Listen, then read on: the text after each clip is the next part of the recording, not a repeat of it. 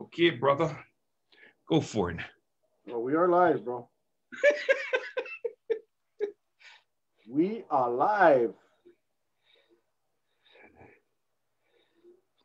Get my thing set up here. I think we're going to get a lot of people tonight.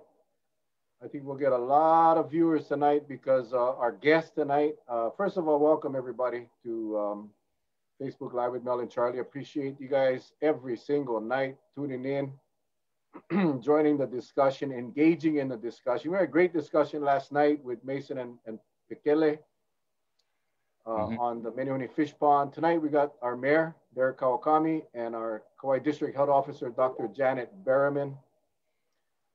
Excited because there's a lot of things going on. A lot of things are being said. A lot of confusion. A lot of things are just, there's a lot of questions and not enough answers. So, well, I know a lot of people were just excited for last night's show. Oh yeah, you know, standing round of applause. Yeah, you know, and that's what we talked about transitioning away from COVID. So, if there's anything that you guys want us to address, and we can find the qualified, competent speakers, we'd be more than happy to do so. Right now there's so many moving parts with COVID, but Charlie and I both love to discuss other things as well. So let us know if there's anything pressing that you guys want us to cover. We definitely, Anthony Curdy eating dinner from Smiley's, oxtail soup. Way to go, buddy. There we go. You guys supporting local. Love it, love it, love it, man. That's what this is all about. Yeah. Yeah, if you guys got questions, you can post them up in the comments. We'll try to get them, or you can try to message us. I just got a post that someone messaged me a question. We'll try to get to them all. I'm not sure how this is going to flow. What I anticipate happening is the mayor and Dr. Berreman doing a presentation. What the one dangling probable means. Is it the same one as the whole time, or is it okay? I have no, I'll ask. But yeah, so we're going to let them share with us, give us some updates of what's going on. I can tell you that there's just a lot of questions floating all around, and I'm sure Charlie gets bombarded as well. Tonight on the news, one of the questions that maybe you can answer this, Charlie, I don't know. On the news tonight is, the program they have going now where the caretaker can get a shot, that's going to be discontinued unless the caretaker is 75 years of age or older. So that's one of the questions that I want to ask. I understand today that several locations, I shouldn't say several, two that I know of, absolutely know and confirm that they ran out of vaccines today. And now they got to wait for the next shipment. So hopefully Dr. Berreman can update us going forward. And thanks, Paul. Appreciate that, bro. Because I have a lot of questions. I know we all do. But we only have an hour, so we wanna try to touch on the topics that affect most people. So if we miss your question, we'll definitely send it over and get back to you guys later. Okay? Yeah, and please share the heck out of this one, guys. This is one of those that information is coming straight from the horse's mouth. I hear so much conflicting information. Was that on Kauai? No, not on Kauai. Not on Kauai, Sarah. It was not on Kauai. So I'll share that with you in a text or message. Not on Kauai. Kauai, from what I understand, and I'm sure we'll get the lowdown tonight. From what I understand, Kauai is doing very well, and so we will see what happens. But one of the tough questions that I have that I will ask tonight and is regarding the Lieutenant Governor's plan to promote or to get the governor to remove quarantine for those that have had their second vaccine shot. That concerns me. And again, I'm not gonna try to answer that question. I'll let the expert do that. But I saw Charlie's post today. Charlie, you hit it right in the head, man. Right. And I saw you cited your source was Harvard. So can you hear this? No. Yeah. Ladies and gentlemen, welcome to Mel and Charlie Live. Yes, sir. You got it. Okay, just got to make sure. Okay. Just got to make sure to get my sound effects ready for tonight. So anyway, I'm excited. I'm excited for tonight. You know, I'm very excited. Whenever we can get the mayor and Dr. Berreman on, for us, it's one of the highlights of our show, obviously. Which post were you referring to today?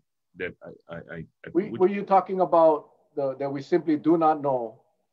Oh, yeah. Because that's what everyone is saying. That's what everyone is saying. Because one of the questions I would like to ask, and you know, I'll share it now with you, my brother, is that I wanna. You see, I think we're getting a lot of information out there, and when it's being promoted, and it's really not true yet, right? And I don't think we should be promoting it. That's what's giving everybody this false sense of, and you know, we don't need to worry, and that's dangerous. That is dangerous. You know, humans are intelligent people. Whether we all use our intelligence, that's another story, but we're intelligent people. So if they say, if someone in that level of authority tells you that if you come here with your second vaccination and you completed your 2 shots, that you don't have to quarantine, what would a reasonable person infer? A reasonable person would infer that you are immune and you cannot pass the virus. And that has not been proven yet. And that's all I wanted to ask Dr. Berreman tonight. She is in the waiting room. I'm going to bring her in. Okay. Because I know how lonely it can be in that waiting room. And we don't want to keep the doctor waiting, man. Yeah. She's like a celebrity too, Charlie. I don't know if you've noticed that, but she's like now become a statewide celebrity. She's celebrity status as far as I'm concerned. Yes. You know, you never knew who Dr. Janet Berreman was early on. They had everybody else talking, but now whenever the go-to person for the Department of Health is Dr. Janet Berreman. So we're pleased, honored, and just blessed to have you on tonight, Doc. Thank you. It's a pleasure to be here. Are you telling us the truth? Yeah, it is actually. You know, when I get to talk to you guys and your listeners about medical stuff, it makes me feel like when I was a pediatrician and I got to talk to parents about their kids' health. And I really enjoyed that part of the job. So it is a pleasure. Good.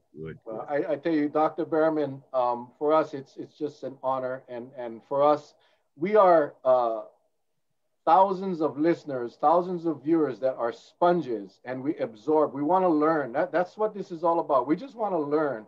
It's not a debate. This is simply an opportunity for you all experts to educate and inform us what's going on. And again, it's always an honor to have you and the mayor. When we get 2 of you, it's like a double whammy. It's a double honor. Double honor. Yeah. This is one of the hardest working guys on the planet right now. He certainly is. He's an amazing partner and he's doing a great job. And he's muted. Hi, everybody. Oh, there we go. What's up, Mayor?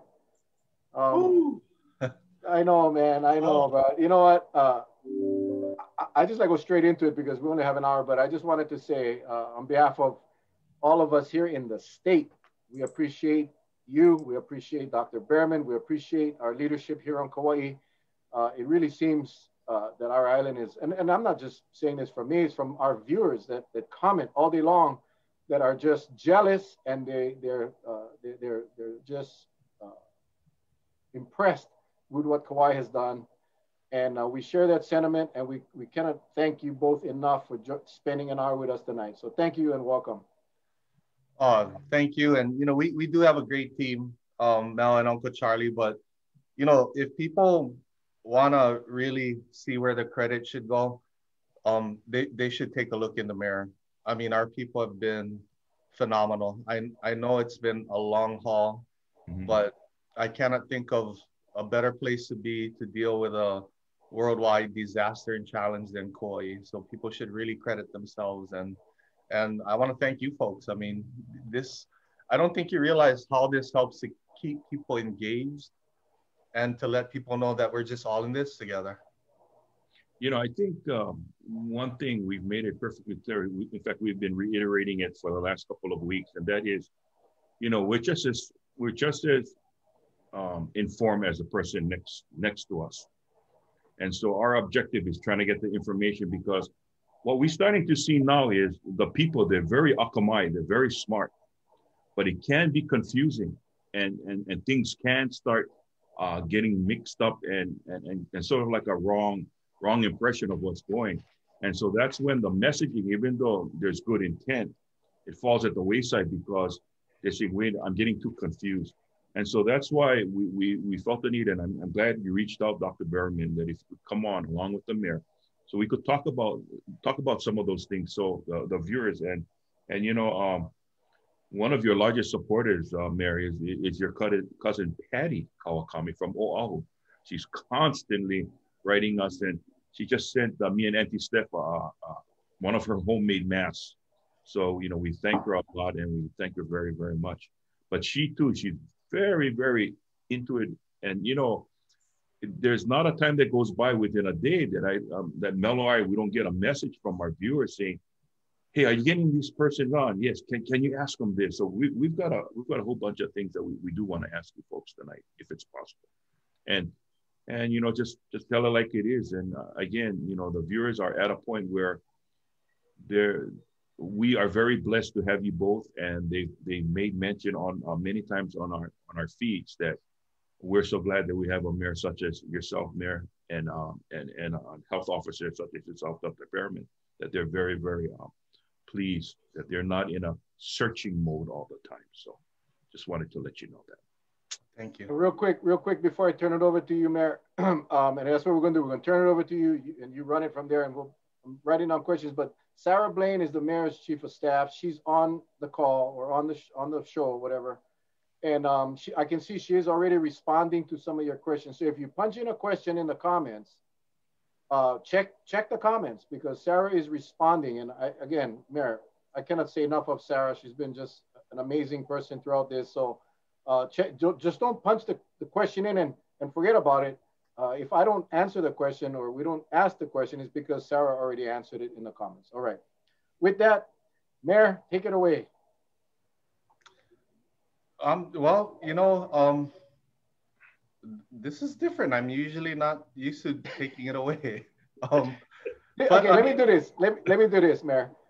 Why don't we just get an update on what's happening here on Kauai, as far as the vaccines are going, what's the rollouts that's occurring, the different levels or whatever you call it, classifications of people.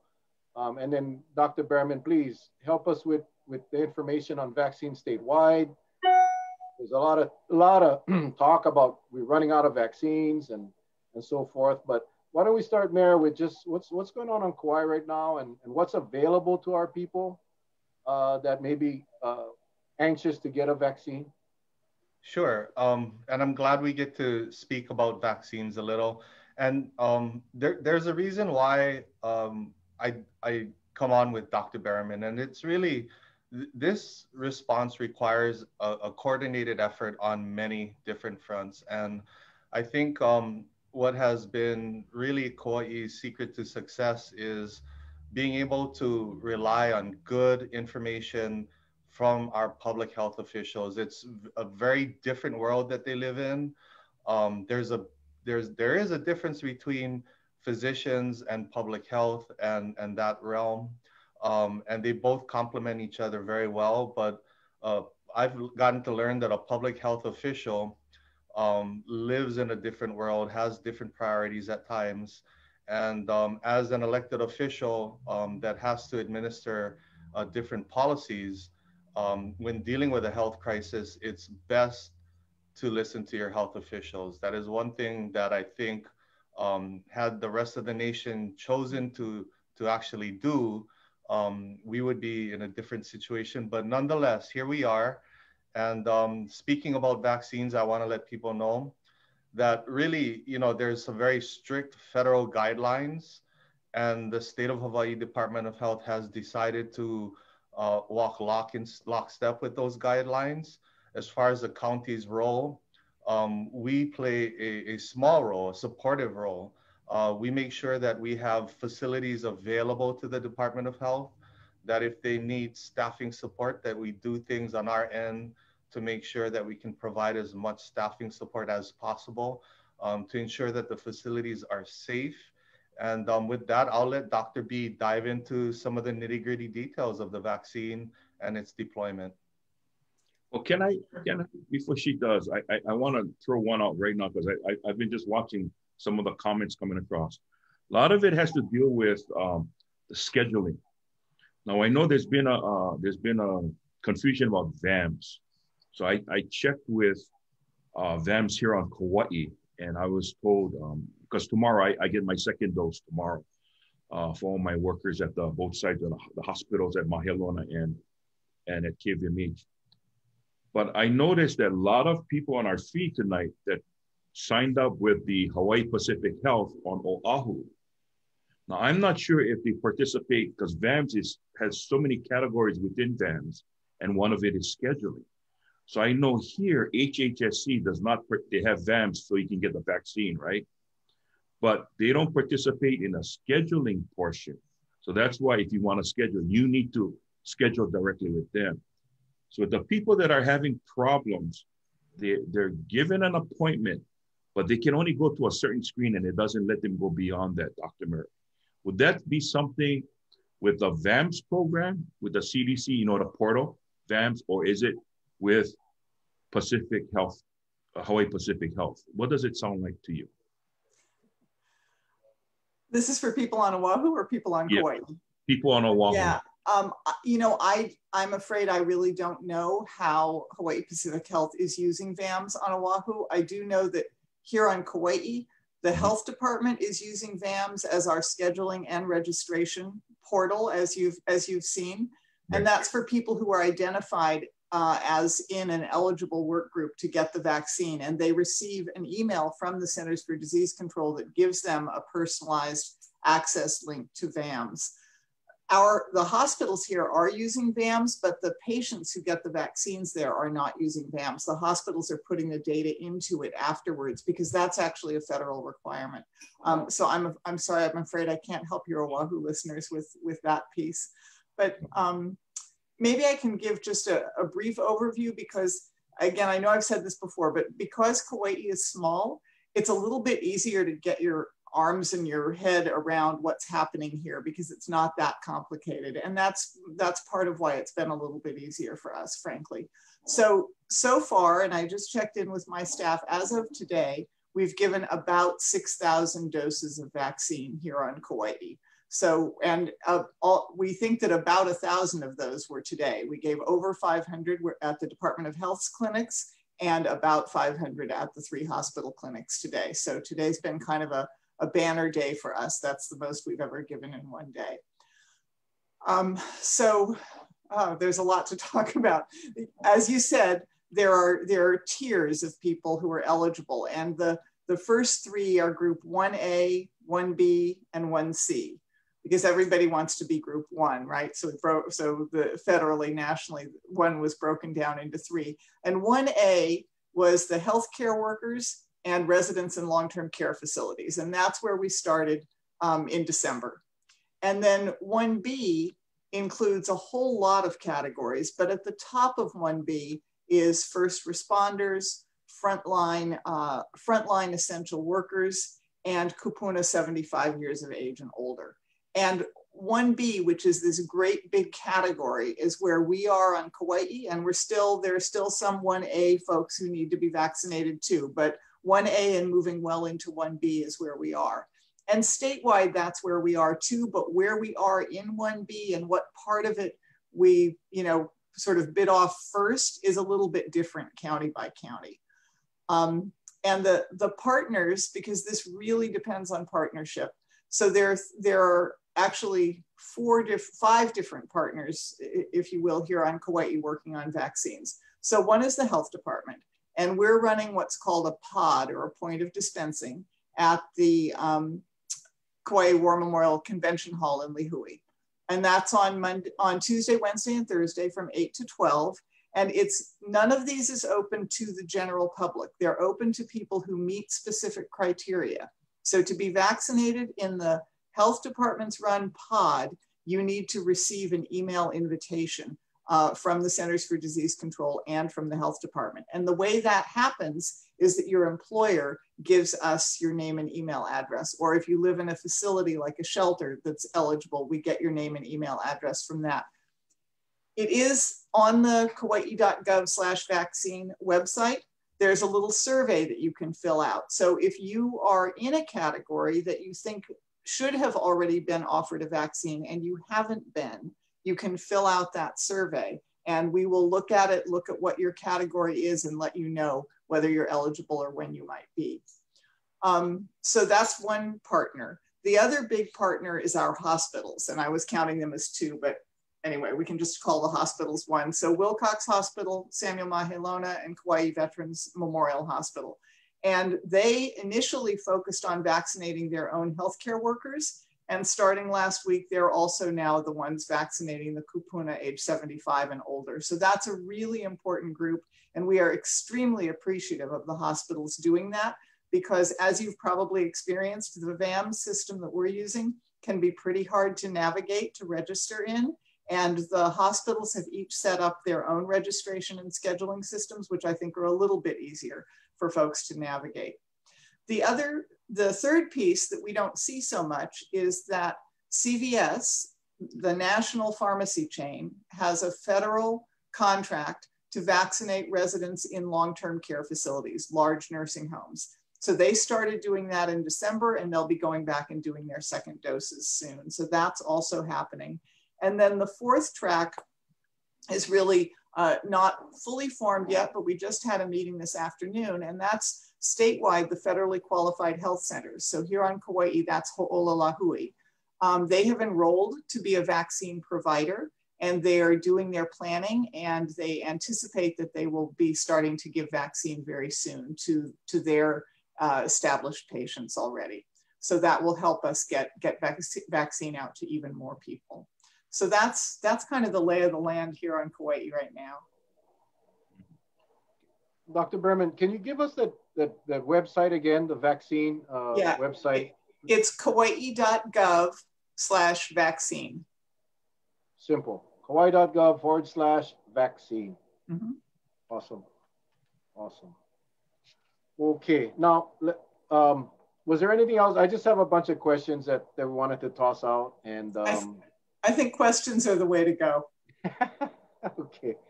The first question is, on the news tonight, they mentioned that the caretaker program, where if you are a caregiver and you brought a 75-year-old person to get their vaccine and you registered as well as the caregiver, you could get your vaccine as well. On the news tonight, they mentioned that they will be stopping that program. Have you heard anything about that? And is that in place already? So I didn't hear the news tonight. I know that was a big topic of discussion today. So it was a decision by the hospitals, actually, that while they were vaccinating the kupuna 75 and older, recognizing that a lot of those people would come with a caregiver or an attendant or someone who helps them in their daily lives, recognizing that vaccinating those people provides another level of protection around our kupuna, they decided to offer it to one caregiver per kupuna who comes. Unfortunately, this week, as you've also heard, and looking forward to next week, it looks like the state is not getting as many doses of vaccine as we thought we might.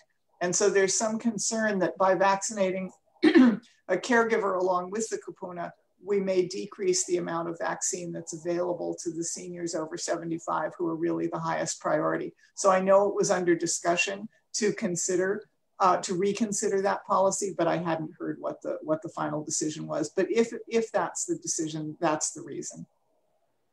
Now, is there a reason? One, is it because the say Pfizer or Moderna, they're having a difficult time ramping up their production? Is that the reason why we're facing this problem? Or because in the same token, we just heard that a certain lot that was produced by Moderna had a high increase of severe reactions to the vaccine in the group. So, you know, they're talking about advising that whoever was issued that batch, from what the news said, that they get rid of the vaccine. So that would be almost like putting, getting the vaccine into people's arms, like a big handicap if it went that route, understanding, you know, what's happening. Did you hear anything about that? So I know that there was such a batch identified. What I heard this morning is that none of it had shipped to Hawaii. So I think that that's not a pressing issue for us right now. You know, it's very difficult to assess from where I sit what all the things are that are contributing to the vaccine not flowing as quickly as we would like it to and as we expected it to nationwide. But I do think it's really important for people to understand that the vaccine at the national federal level is allocated to each state based on each state's population. And that allocation is only being made 1 week at a time. So people want to know, well, how much vaccine are we going to have next week and the week after and next month and 6 months from now? And when is this group going to be eligible? And when is that group going to be eligible?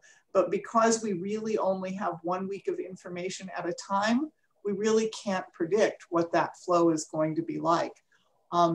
So I think that the decision to only sort of make those allocations 1 week at a time was done out of an abundance of caution that at the Operation Warp Speed folks didn't want to overpromise. They didn't want to say, we'll give you this and then have to come back on it. So they decided they would just do it 1 week at a time. I think that policy is also something that's being looked at and reconsidered, because as production continues to ramp up at Pfizer and Moderna, and as we anticipate in the next few months additional vaccines are approved, I think we'll be able to have more confidence in the supply going forward and be able to make allocations a little bit further ahead. But it's really that limitation of the national allocation that then ties our hands in terms of the really long-term planning. Should we be concerned about 75-year-olds that got their first shot, that there may not be adequate supply for them to get the second shot? And the second part of that question is, are we concerned that we won't have enough for all of the 75 plus residents? I think we can be very confident that we will have enough vaccine for everyone to get everyone who wants it to get a first dose and a second dose. How quickly that will happen is much harder to pin down. But you know, the companies that make these vaccines have a lot of incentive to make vaccine, right? That's their job and that's what they get paid for. And we can only, I think, and the mayor knows, I don't tend to be the most optimistic person about things related to COVID. I tend to worry a lot about all the things that can go wrong, but I feel very confident that vaccine production is only going to increase, because the more you practice, the more you build facilities, the more you get all of your gears going, the better job you're going to do. So I think that we should anticipate, there'll be hiccups along the way, but that the general trajectory is going to be toward more vaccine flowing more quickly. I guess to clarify that question, let's just say the 75 pluses that have already had the first shot or are getting the first shot, because you got to get that second shot within a determined period. I think those are the ones that I'm more concerned about. You think we have enough? And let me ask this is the personal question is, my wife is scheduled to get her shot with her mom on Friday, but I'm concerned that, hey, you get the first shot, and I'm talking about my wife. Number one, is she taking away a second shot from someone that's 75 or older that already had the first shot? That is kind of my concern. Right. So the thing about the second shot is the timing between the first and the second shot is a minimum interval. It's not a maximum interval. Got it. So if it's the Pfizer vaccine, it has to be at least 3 weeks after your first dose when you get your second dose, but it can be longer than that. Okay. And the same with the Moderna, it's a minimum of 4 weeks, but it can be longer than that. So people don't have to feel anxious if they can't get the vaccine right on the day that's 3 weeks after or 4 weeks after. It's okay if it's a week or 2 or even a month or more after that. We don't know exactly how much longer is okay, but with the vast majority of vaccines, and as a pediatrician, I've given many vaccines, you basically never have to start over in a series. If you've given one and the next one was due in 6 months, but you don't see the child for 6 years, you just give the second one. You don't have to go back to the beginning again. So that gives me, again, optimism that those longer intervals will be okay. Now, Dr. Berreman, you mentioned that on the federal level, each state is dependent upon population base. That's the allocation, right? Can you address, there's still many more concerns about vaccine vacations where people are actually making the claim that they're going on the VAMS portal and they say they're maybe in Arizona or Montana, and they come to Hawaii and they demand getting vaccinated here. Does the portal where they enter, does it kind of like merge into a Hawaii location? Because I don't think they're signing up to get vaccinated, but saying on that portal that I'm going to get vaccinated in Hawaii. It's just they're registering themselves to get vaccinated, correct? Well, so as I said, the way we're using VAMS here, you can't just go in and register yourself. You have to have been put into the system by the district health office staff here on Kauai. So that's the only way to get into the VAMS system here. And, we don't want to be in the business of creating a vaccination vacation business, although I suppose it might be good for tourism. But we also have to recognize that, especially on Kauai, we have a lot of people who spend a good part of the year here, 4 to 6 months, our snowbird population. And, for that population, especially if they are older, and they're here during the time of year when they would become available for vaccine, I think the responsible thing to do is to vaccinate them. So of course there's some gray zone in there. How long do you have to be here? We're looking at sort of, if you live on the order of half of the year here, then we'll go ahead and vaccinate you if it's your turn by your age or when we get there by other criteria. Okay, one follow-up question now to the mayor. With regards to the talk that's been going around about once you're vaccinated, maybe like relaxing the restrictions of coming into the state, of not having, basically if you're vaccinated, you're good to go. What's your feeling about that, sir? I'm going to take direction from, the public health experts that understand the vaccine. I think what people need to realize is that, this is unprecedented. I don't think there's been a bigger mass vaccination deployment in the history of mankind. And although the science moved very quickly, the integrity of the science was never compromised. Yet there is still much to learn about the vaccine itself.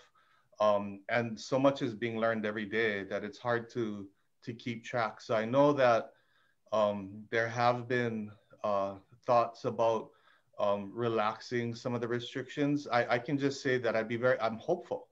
Of course, that I hope that this vaccine allows us to return to a sense of normalcy where we can actually relax some of those restrictions. However, until we learn more about it, how long the vaccine is going to be efficient, if there's going to be more variants, how effective this vaccine is going to be. We're not going to rush to run out the front door and risk running straight into a brick wall and having to run back inside again. Our whole mission is to keep advancing forward, keeping the island safe, getting the economy up and running, keeping the economy open, all the while learning as we go along. And I think, for a lot of people, whether or not they choose to take the vaccine, it's a personal decision. For myself and my family, we decided that we're going to trust the science and take the vaccine. And as participants, we feel like we're helping society learn more about the vaccine, how long it'll last. But I think Dr. B can talk to some of that as well. All I can say is that I hope that the vaccine will allow us to loosen restrictions, but it's a little too early to say what that would look like or when that would happen. There's one really kind of key question that we don't yet know the answer to that will help a lot with deciding how the vaccine affects travel and quarantine and stuff like that. And that's that while these vaccines were being evaluated in the clinical trials, the focus was really on how effective are the vaccines at keeping people from getting sick with COVID-19, so from developing symptoms. And we've all heard the 90–95% effective. Well, they're very, very effective at preventing people from becoming sick with symptoms. But we all also know that many people who are infected with COVID-19 are asymptomatic.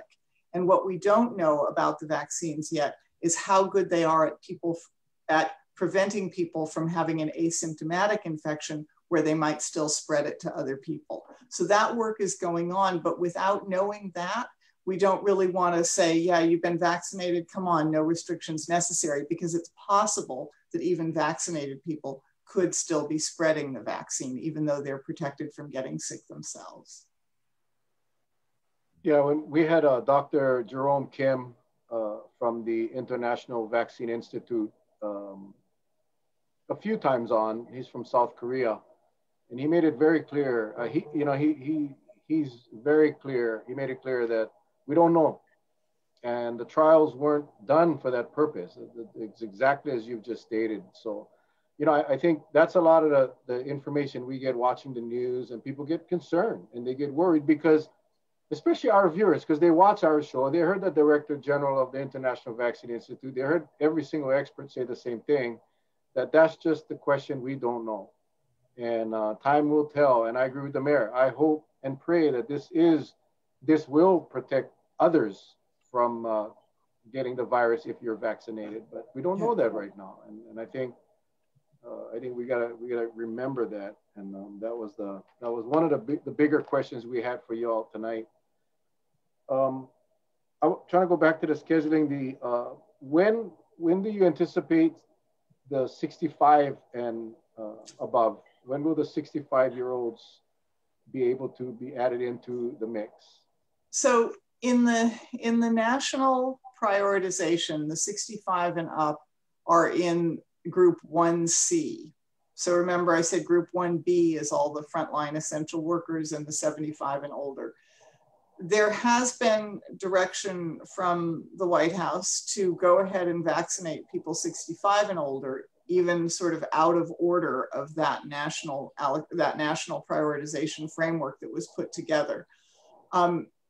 Given that the older you are, the higher your risk of serious illness is, I think it makes sense to focus first on really getting as many of the 75 and older as we can and wait to open things up to the 65 and older after that, and when that supply of vaccine opens up a little bit more. I can't tell you when that's going to happen. I think I should look at the graphic on our website. We're saying sort of early spring, which is not a very specific time frame. So it's not going to be in the next 2 weeks. It may be as early as the middle of next month. It may not be until a little bit later than that. I think it's going to be relatively soon, but we also have a lot of frontline essential workers, people who work in agriculture and in public transportation and in the postal service and in our schools and daycare. All of those people are also really key to vaccinate. And it's not, everyone is important and everyone will have an opportunity to have the vaccine. We just can't offer it to everyone all at once. So we have to make these decisions, which are somewhat arbitrary, but are also based on public health information about how we can have the most impact on saving lives and preventing spread of disease. Yeah, and I'd like to add on just from a layman's standpoint. My wife is a school teacher. She got her first dose. My role as a member of the incident management team, our incident management team, of course, they got their first dose. But I want to just remind people that life for us has not changed. We still avoid mingling, at least for, you know, my wife and I, outside of our household. Um, we still wear our masks. We still practice physical distancing. And so, you know, we really, the vaccine provides that layer of protection, but I think we all have to be mindful. And as mayor, I feel a responsibility to remind people that this is a huge leap forward as far as advancement in our response to COVID-19. And it has injected, no pun intended, a huge glimmer of hope into our operation. But it would be irresponsible for myself as mayor to mislead people and say that the vaccine is going to be the cure all. No, we're still going to have to wait till we achieve some sort of herd immunity where a large majority of our population gets immunized through the vaccination, and that could require some time. And so it still requires a level of diligence on our part to keep each other safe. And so that means for us, we still practice the basic measures that will generally keep people from getting sick, period. Whether it's a cold, a flu, you know, um, it's good preventative measures. I think moving forward, when things return to normal, we may be wearing masks during flu season. We may be wearing masks when there's a cold outbreak. I think that if you show up to work with a runny nose and you don't have a mask on, when things return to normal, people may look at you a little different. So I think it's going to change the behavior, but it also helps society and civilization because less people will be getting sick in general. Yeah, and you know, I would like to think that society, especially here in Hawaii, because I know a lot of people are anxious to get the vaccines, and that's a good thing.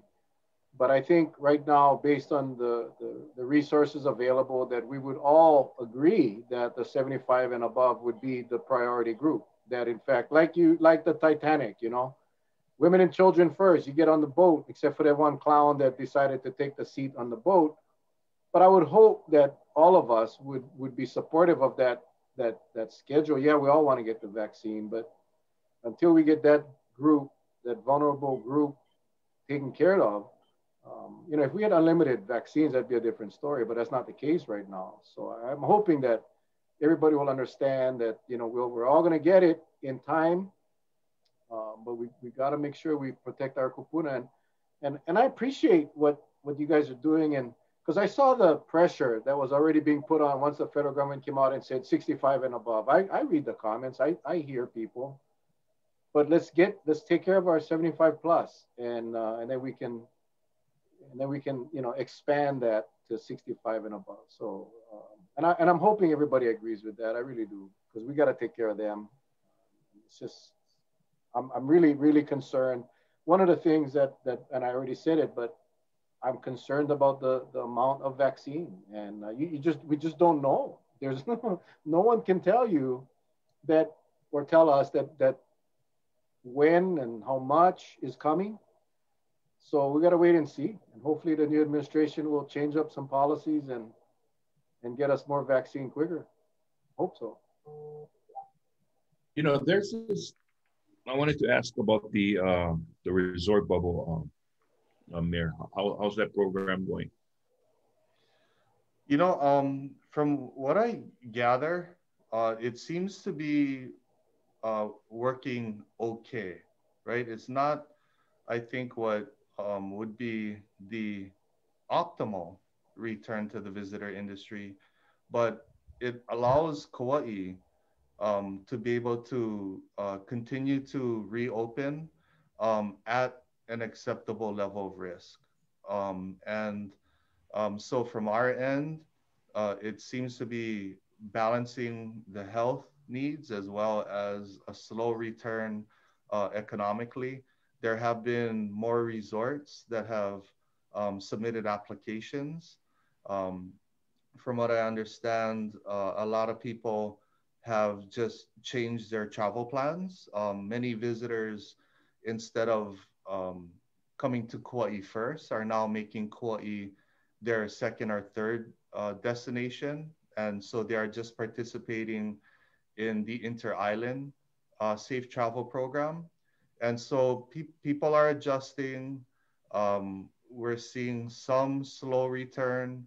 Whether or not that's enough for the visitor industry, I think it's best to let them speak on the program and how it's working. Of course, everything that we're doing is, to continue to move forward.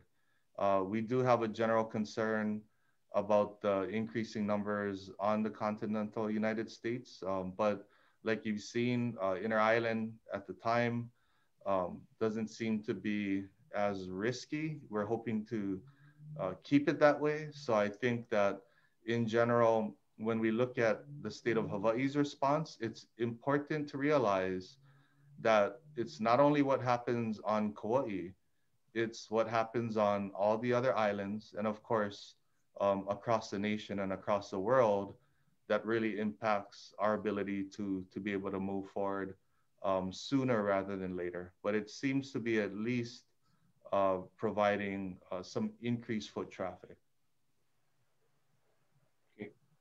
Yeah, I saw an article written by, it was a travel magazine. Someone posted today. They came over, the travel writer stayed at the Timbers. I'm not sure if you saw the article, but it was a well-written article and explained the entire process and of the resort bubble. So it definitely worked for that travel writer.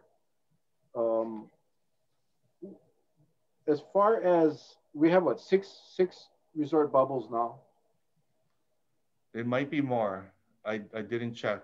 I think there might be more, but if Sue's on, which sometimes she is, or Sarah, if you have the number, put it on there. Okay. We haven't had much issues or problems with the bubble resorts, correct? I mean, it's been running pretty smoothly. Well, put it this way, Mel. There's almost like two operations that I'm taking care of, right? There's the COVID-19, and then there's the day-to-day county operation. If there's something that rises to the level where it gets in front of me directly, it would be like a significant problem. I haven't heard anything come across my desk. It may have come across my managing director, Mike DeHelig, or perhaps Chief of Staff, Sarah Blaine, or Sue Konoho. But I haven't heard of too many issues. But it may have just been a case where somebody on the team addressed it quickly, and they realized I have other things I'm taking care of at the same time too. Yeah, well, I think Charlie and I would have heard already if there were, this Coconut Wireless is phenomenal. The next question is probably for both of you as well. Please feel free to jump in. It's, we again, mahalo to Kauai for reporting the way you do. You report all cases. You report all cases and you let the public know what was travel related, what was community spread. And that is quite different from how other counties are reporting. In fact, as all of our contacts on the other islands, no one is aware of how many of their positive cases are travel related or community spread. Do either of you have the numbers on that? Is that something that the state releases? They're not releasing it to the public. No, actually, it is on the State Department of Health website. If you go to hawaiicovid19.org and click on the see more data, there's a choice to look at travel, and there's a bar graph there that shows you cases every day, and it's red for community acquired and blue for travel related. And you can see that statewide, or you can also see it for each county. So that is reported on the state's website on a daily basis. Oh, thank you. hawaiicovid19.com and then more info? I can't don't have to go check it. I don't have the exact link in front of me, but there are many choices there. So you have to go into the data and then further into the data, and then you'll get a menu. Yeah, I've been on that site. I just never I couldn't find it. But you have to. There's so much information there. If you know that you're looking for one thing, you can find it. It can be kind of hard to know everything that's there just by cruising around. But I know that information is of a lot of interest to people. It's been of a lot of interest to us here on Kauai in particular, to understand, because most of our cases from the very beginning have been travel related. So we've tracked that very, very closely. Yeah, you know, and I asked Dr. Miskovich was on our show a week or so, maybe a couple of weeks ago, and I asked him, why is Kauai so different? How come we are picking up the travel related cases, but it doesn't seem like the other islands are getting the same proportion of travel-related cases. He couldn't answer the question, but he said it could have something to do with the demographic of the travelers that come to Kauai, which I come on, man. I was just curious, why is it that we are picking up the travel-related and the others aren't? I actually think the other counties are also picking up travel-related cases, but they haven't been able to be as successful as we have at keeping down the community acquired cases. And once it's spreading regularly in your community, that's going to become the majority of your cases because it's transmitted easily here. And it really hasn't ever taken hold in our community like that on Kauai. So we get a travel introduction and we do our case investigation and we isolate and quarantine people, and we find a few other cases and we isolate and quarantine those. And that little bit is finished. And then there's another travel introduced case, and we're able to contain that also. So we've been fortunate in that we've been able to contain all of our travel cases. And the mayor and I have had many conversations in the Emergency Operations Center about travel quarantine, about the very difficult decision to opt out of the Safe Travels program when we saw a rapid increase in our cases. But it's because of mayor's willingness to make those hard decisions that we really have not seen established community spread here. So the travel piece is much easier for us to see because it's almost all of what we're seeing. Our community acquired cases are sporadic. Yeah, and I think, it provides a good segue to at least give the listeners and viewers a good snapshot of, I think, what we're all dealing with as far as the incident management team. It boils down a lot down to resource management and labor management as well. Anybody that has been in a management position understands that they have to manage their labor resources, their how many people they can get deployed to accomplish a mission, as well as the resource side, PPE, all the resources that we have, because it's not like we have people sitting on the bench waiting to get vaccines distributed, right? So when we're taking a look at the prioritization of our operation, I can tell you a part of the reason why I believe the vaccine program has been successful on Kauai is because we've allowed our partners and the Department of Health to focus their efforts on getting vaccines distributed. Now, if we started having a huge increase in cases where our hospitals got pushed to the red line and our Department of Health was tied up with having to do contact tracing, it would be a different picture. We have a limited amount of people that can do contact tracing as well as administering the vaccine. And so it's a lot of our policy decisions are based on the overall big picture, which is really hard to explain at times, but this provides a good, at least, opportunity to get people to realize that we have to shift our resources and our labor management to what our priorities are going to be. Right now, we're hoping to get as much vaccines deployed through the schedule as possible. And we're all trying to keep the numbers at a manageable level so that our workers can focus on that operation. Once we deviate and we have to shift priorities, of course, people can expect that you're going to have a slowdown somewhere else in the operation. So I think I wanted to get that point across.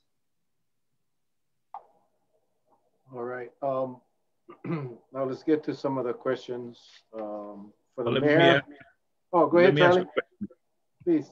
You know, I'm glad you answered that, Mayor, because I wanted to find out. You know, a lot of times I'll post something, not to stir anything, but just to throw the hint, like, okay, gang, if we don't behave, this is what the alternative is, and you're not going to like the alternative. Saying what you just said, and you concentrate, we try to concentrate on what we have on the plate now and suppress it. We always hear about these individuals not wearing masks, large gatherings on the beach and stuff like that. So far, I have to say we've been pretty lucky because we haven't seen any breakouts from those incidents. Okay. The thing I worry about though is, what if we do have a major breakout? And so basically, what you're working on now, you're gonna have to put that on a back burner and go pay attention to that, right? So that doesn't run away from us. Yeah, do you feel there's enough enforcement being done for, like, you know, even these people that, and I, you know, it gets the people that are following the rules kind of riled up. That, you know, like when we have certain protests on certain days here on Kauai and all islands, you're always gonna get the group show up that not wear the mask. So all of a sudden, people just get crazy over this. And I can see the frustration just continually mounting. It's like it's never ending. How do we address those kind of problems? Well, it's difficult. I think it starts with leadership. I mean, you know, information in today's day and age is a double-edged sword. You know, when I was growing up, we got our information from the library with the Dewey Decimal System. So there was a very conscious effort to have to go and do research. We got our information from the news.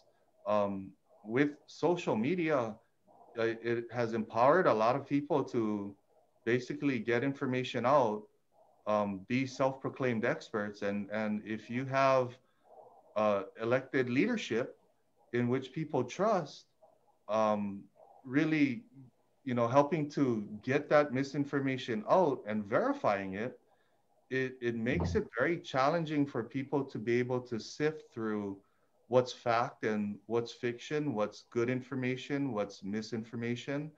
And I think in a large part, we've seen that unfold in front of our eyes. You know, information can be very powerful.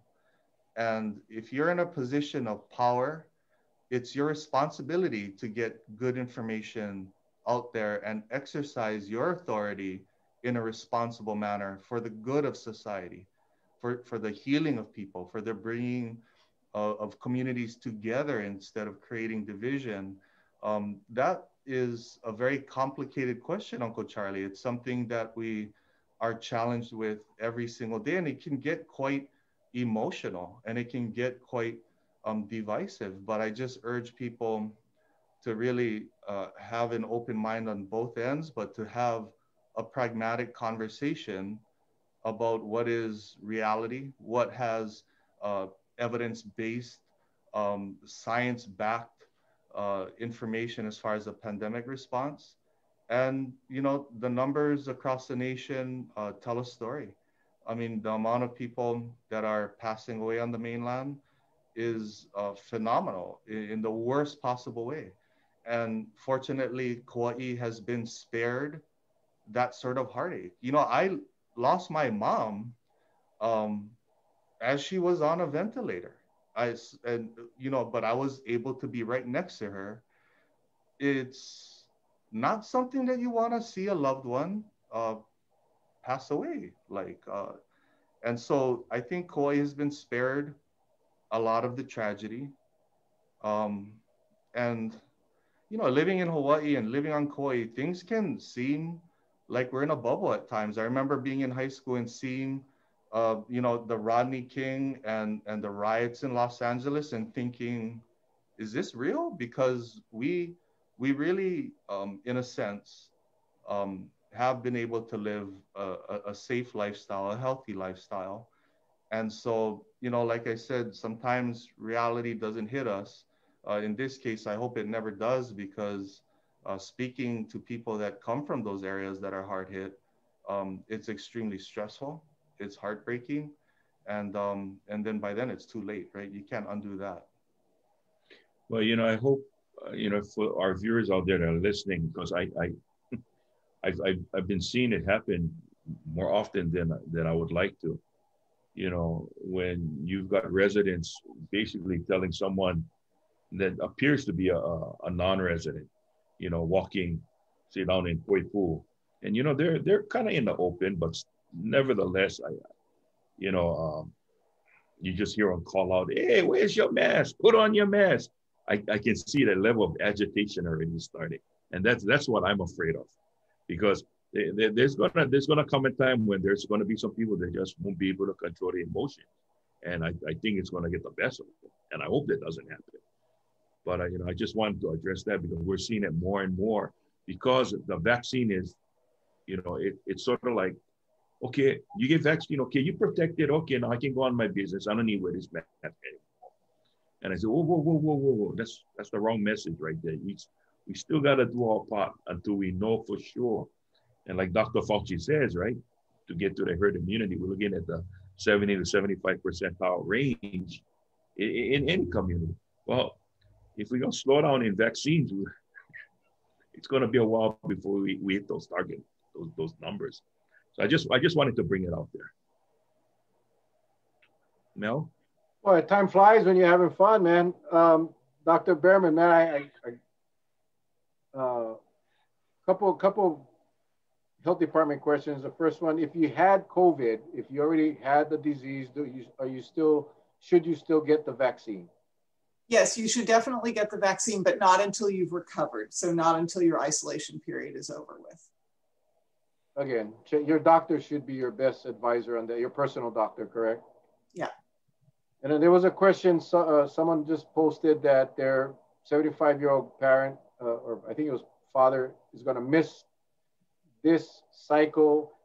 I'm assuming when we move to the next tier, you're going to be welcoming them anyway, right? They just need to register.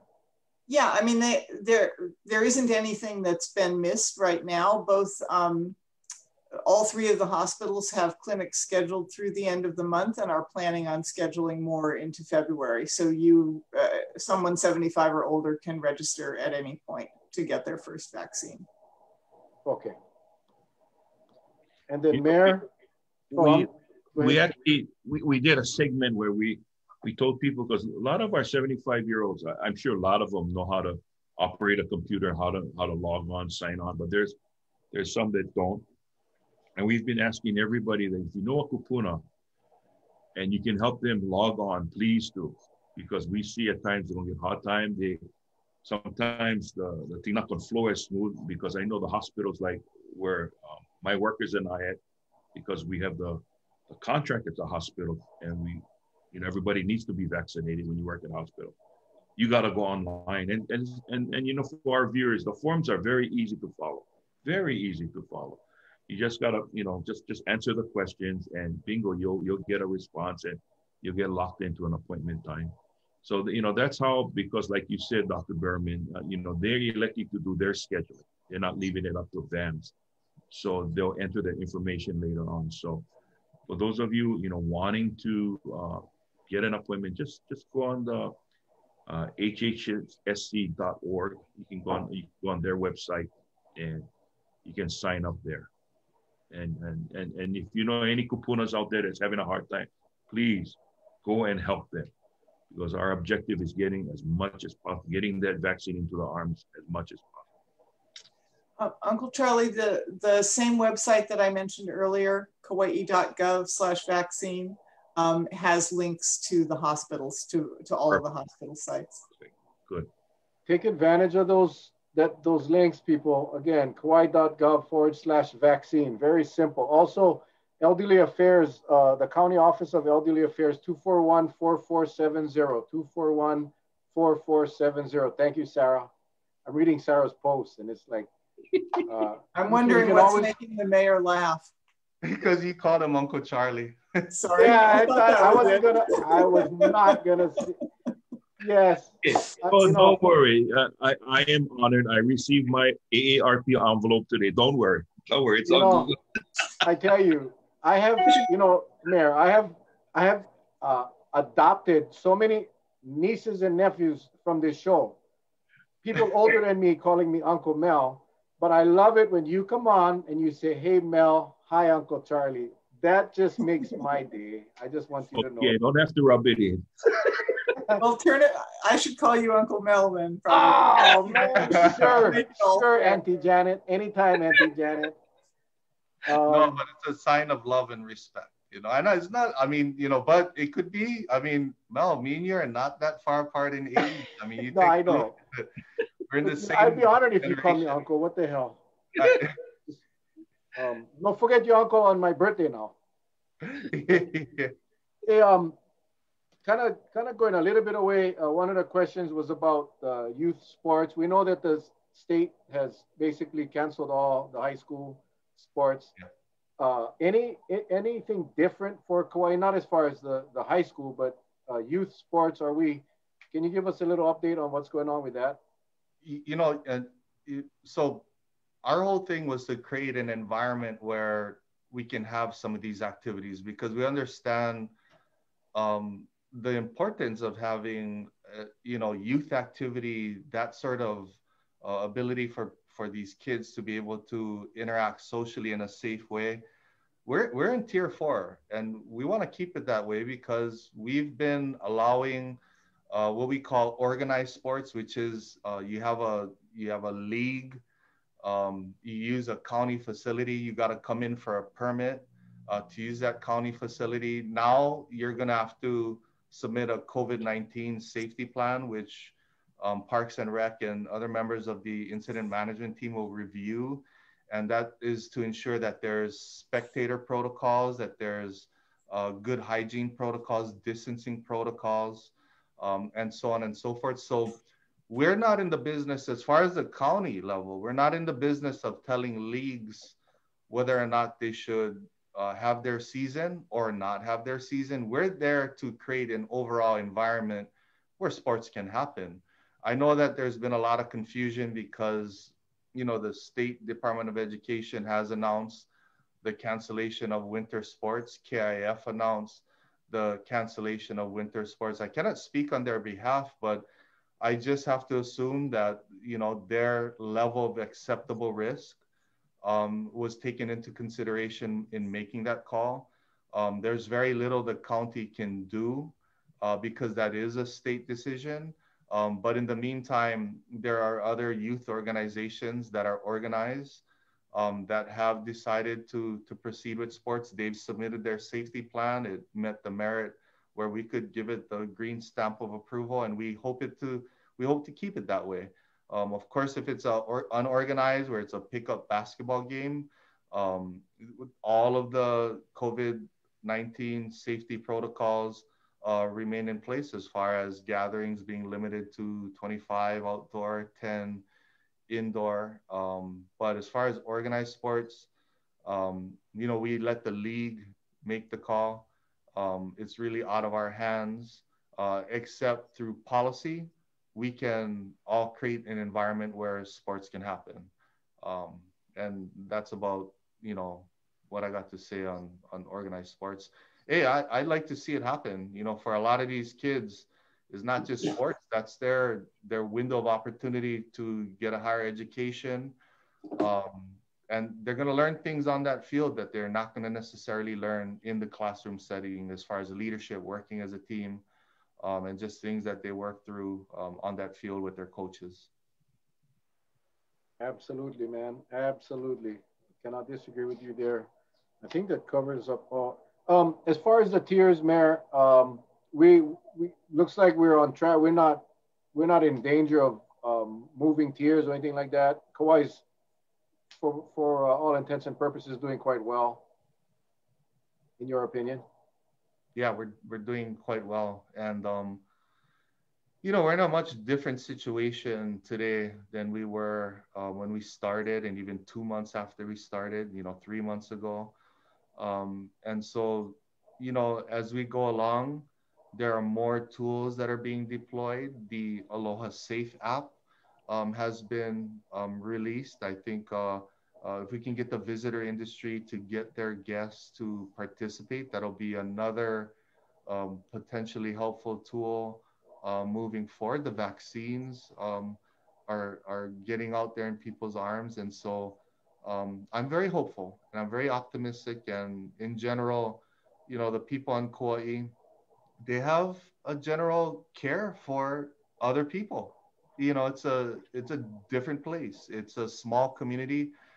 Most people have a general sense of concern and are willing to make sacrifices to keep each other safe. And so my position as mayor, it puts me in a good spot because just on a foundational basis, when you have a community that cares about one another, that's willing to make sacrifices over a prolonged period of time, understanding that, yeah, it sucks, but we're going to get through this. We're going to get through this together. And, you know, we care about other people.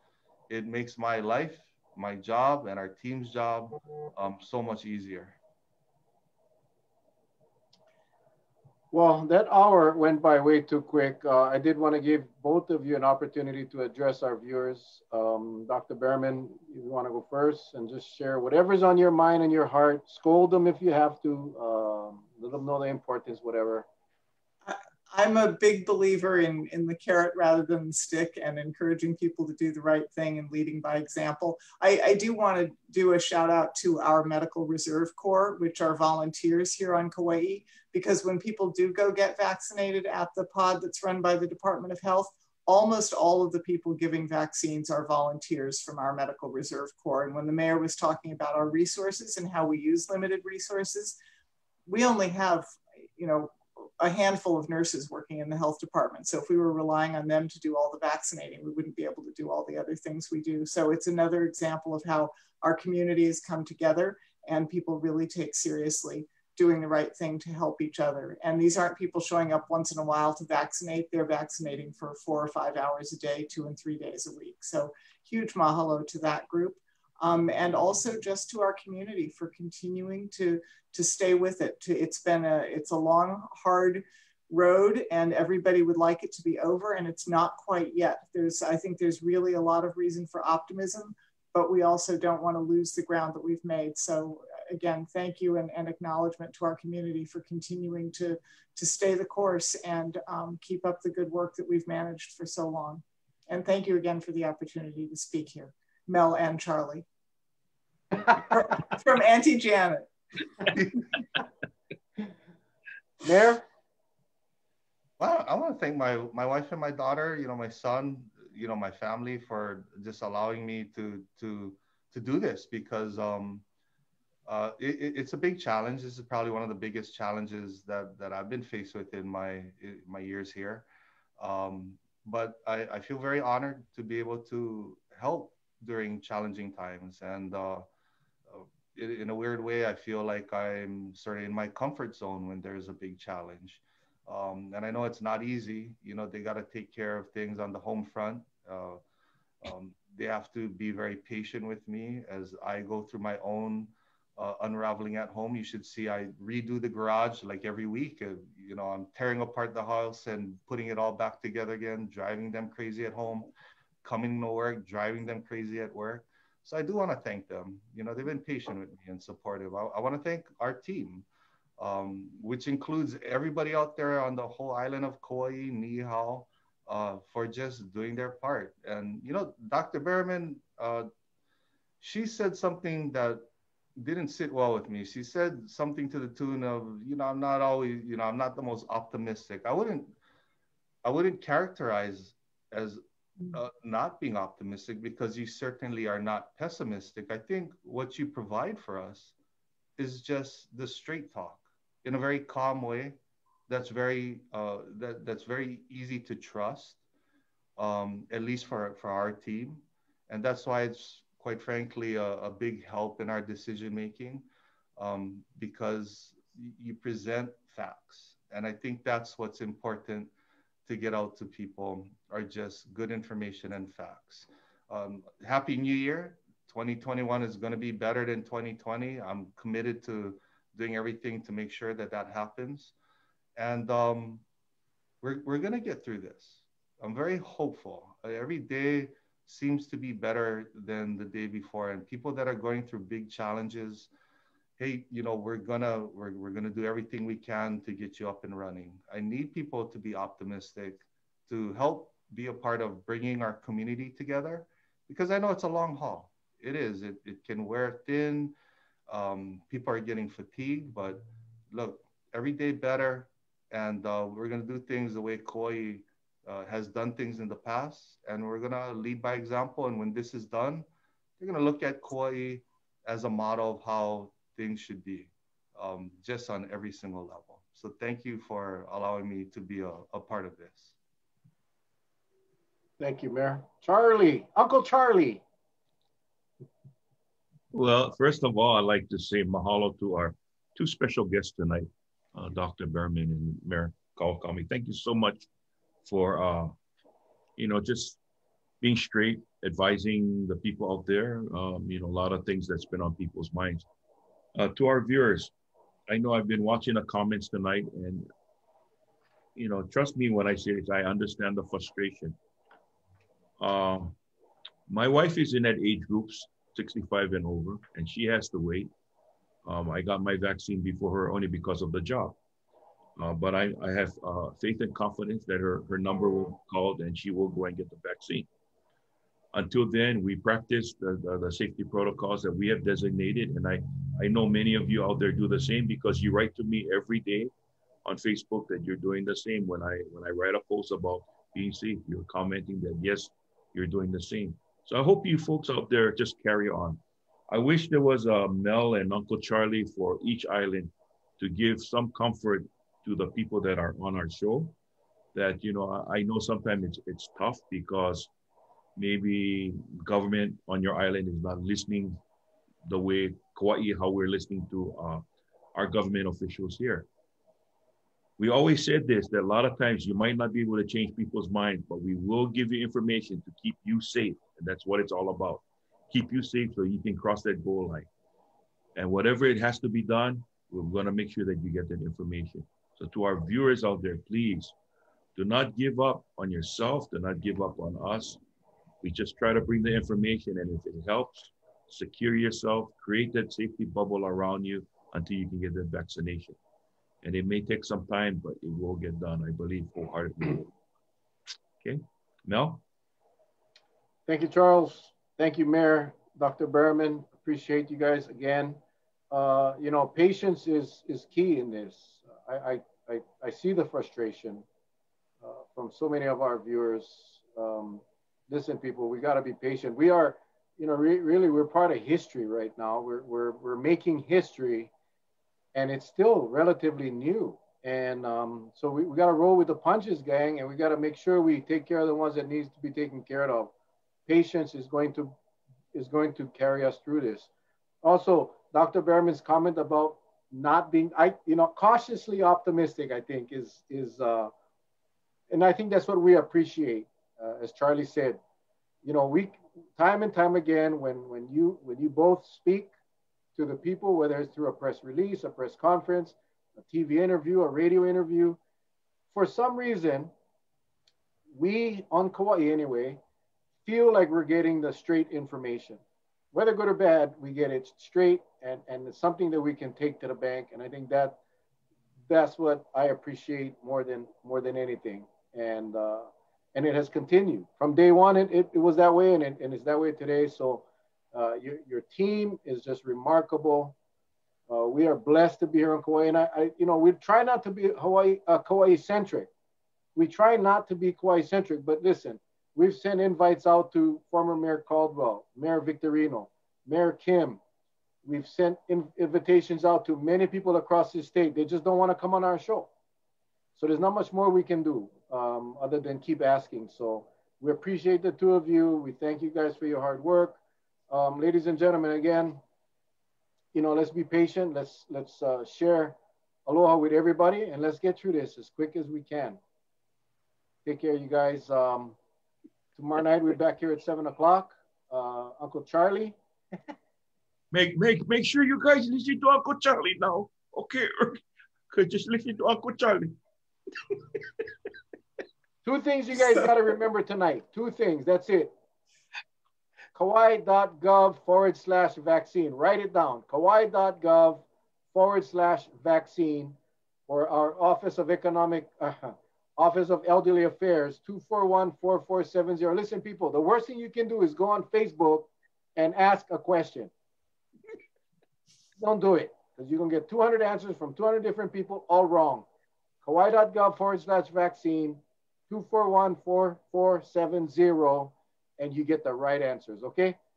Oh, they can call Uncle Charlie. Just call Uncle Charlie.